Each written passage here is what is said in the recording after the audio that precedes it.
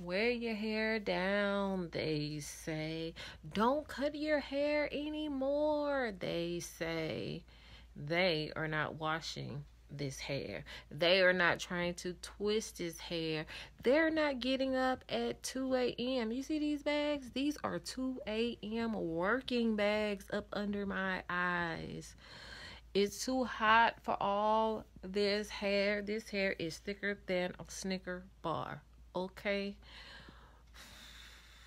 It's too hot to have all this hair out. I feel like it attracts heat. Can I touch your hair? They say. I'm not going to be able to allow you to do that. No, it's not going to happen. They don't have to deal with this hair.